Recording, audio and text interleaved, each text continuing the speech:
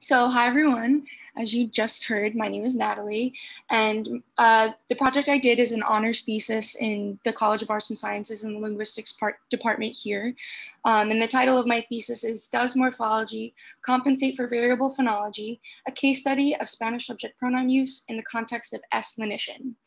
And I know that's a really long and complicated title that probably doesn't mean much if you aren't familiar with linguistics or Spanish, but my main goal is most basically to show you something about language during this talk. So I'm going to begin by breaking down three important concepts for you, and those are lenition, Spanish subject pronoun use, and functionalism. So first, lenition refers to the reduction of the sound S to something that sounds more like an H or nothing at all. In other words, the sound can be completely deleted. So for example, the word mismo can be pronounced just as I did with a strong S sound, mismo, but can also be pronounced more like mismo or mimo with the reduced and deleted forms respectively. And this occurs across the dialects of Spanish, and the map on the slide here shows you those geographic regions in red which most frequently reduce S, just to contextualize the group of speakers that we're talking about for you. And those in the Caribbean dialect group specifically, for example, speakers from the Puerto Rico or the DR have the highest rates of S reduction and deletion out of these groups. And social factors such as regional origin are what we consider to be language external factors that affect language variation.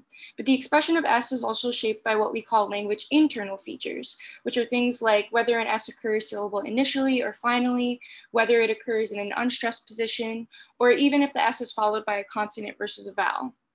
And so if you speak a dialect of Spanish that does not frequently reduce S, you might be thinking to yourself right now, this is why I have a hard time understanding speakers of this or that dialect because they don't pronounce S like I do. And S reduction is one of many features of Spanish that distinguish these dialects and the perception of them across Spanish speakers. And so now I'll talk a little bit about Spanish subject pronoun use. Pronouns are generally optional in Spanish. So for example, tú hablas and hablas alone both mean you talk in English. So the same meaning is conveyed with or without the pronoun present. And and pronoun use, like S reduction, is also shaped by various social factors and language internal factors. And pronouns are also used at higher rates in the Caribbean dialect group than in other groups. And so now, what's functionalism? A functional hypothesis generally predicts that certain patterns in language are motivated by their ability to facilitate communication. This idea is similar to the notion of Darwinian evolution through natural selection. In biology, characteristics which help survival and reproduction are more likely to be selected for, and in language, characteristics which would make communication easier and clearer would be more likely to be selected. So with certain losses of information caused by language change and variation, languages can adjust to preserve that information. So what happens when important information conveyed by a verb in Spanish is lost when S deletion occurs? An example of this can be seen on the slide here with the S in hablas being deleted to make the verb habla in the present tense, which is identical to the third person singular form of that verb. And when the S is deleted in the imperfect tense here, the second person singular form is identical not only to the third person singular, but also to the first person singular. They're all pronounced hablaba. A functional hypothesis would predict that a pronoun would be more likely to be used in such instances of deletion to retain the important information about person and number. With the example of the first person plural of hablamos in the present and hablábamos in the imperfect, that is not the case, because even when S is deleted and hablamos becomes hablamo and hablábamos becomes hablábamo, it is still phonetically distinct from all other verb forms conveying the meaning of different persons, so no information is lost when S deletion occurs. So the aim of my study was to find a significant relationship between the increased rates of pronoun use and S deletion in Caribbean dialects based on this distinction I just described between second person singular and first person plural verb forms in Spanish. To do this, I analyzed the speech of 7 male Spanish speakers of Caribbean origin. I first gathered general syllable final S data from these speakers to see if their S expressions were typical for their dialect group. And this involved going through transcribed interviews and finding places where an S was or could have been used and recording information about it, such as if it was deleted or not, and what its linguistic environment was, which basically just means I recorded information about those language internal features I talked about earlier. And from there, I also gathered additional S data that was specifically a part of verb endings for second person singular and first person plural verbs. So those S's like those on hablas and hablamos. And I recorded the same type of information about the linguistic factors as I did for the general S data, and additionally noted whether or not a pronoun was used with that verb.